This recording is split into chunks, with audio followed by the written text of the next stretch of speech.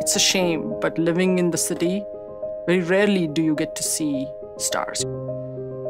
I feel like I have a new connection to them in a way that I haven't before. If I'm out in the desert and I look up at the sky, you just see millions and millions of places that we should be going. It's almost baked into our DNA, the desire to go and explore, right? That's the whole reason why we left the forest and then traveled across oceans just to see what's out there. I was born in 1969, which is the year we landed on the moon. So I am a space baby.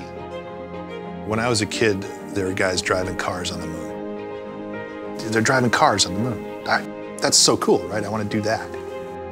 All the rocky planets that we know of all have got a metal core in their center. And especially for the Earth, it's the source of our magnetic field.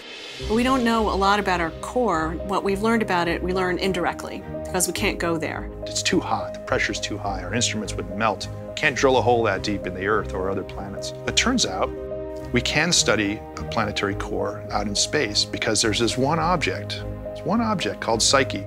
16 Psyche is an asteroid that orbits the sun out between Mars and Jupiter. It is the only asteroid that we're aware of that is 95% metal or more and is really huge. It's about 200 kilometers across in one axis. So it's about the size of Massachusetts.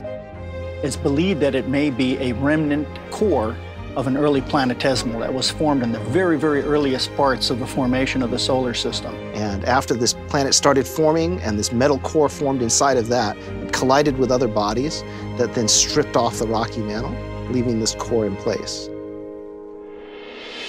The first thing that came actually was the theory. Some people from Jet Propulsion Laboratory contacted me and said, we would like to plan a mission that would test your hypotheses. And that starts you down a road that takes years. So we wrote a proposal to send a NASA spacecraft to visit this big ball of metal. And then about a year ago, Lindy gets a phone call. You win. It's like, ah. And then we're all like, oh my God, now we have to do it. Psyche gives us the opportunity to visit a core, the only way that humankind can ever do. And it would be the first metal object that humankind has ever visited. We've been approved to go in August of 2022. So we talked with our mission design and navigation team, and in fact, they were able to come up with what is probably the most optimal trajectory, doing a Mars flyby. Flies past Mars, gives us a gravity assist, uses that propulsion system to then slowly creep up toward the end of 2025, getting there in early 2026. SSL is building the solar electric propulsion chassis. When we do the mechanical, physical integration of each instrument on the spacecraft, we'll work hand in hand with each of the providers to get out to Psyche and do a full discovery mission. We've figured out a way for many, many people to build something together so complicated, no one person can understand it, but it all has to work together perfectly for decades without fail. Just the fact that these things work at all is a thrill. It's just a testament to the engineers at JPL and the companies that we collaborate with, that they can build these things. It's exciting for me to be able to be a woman winning and leading a deep space mission.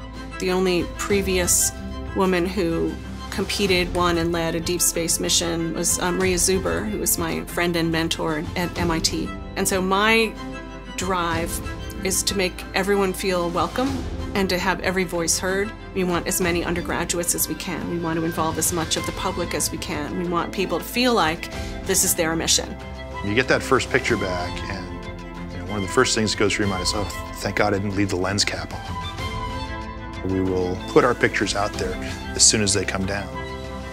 So we'll discover at the same time that the public discovers. We'll be scratching our heads and it's like, I don't know what's going on. At the same time everybody else is like, wow, what is that? I don't know, let's figure it out.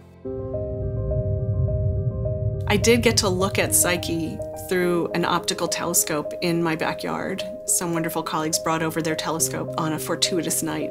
It's a very, very tiny, faint dot. And that made a bunch of us cry to think that we could send something to investigate that speck of light. We can understand this universe that we live in. We can explore it, we can learn about it, and we can be a part of something which is much bigger than just us or just this planet. We will see new things when we visit a world made of metal.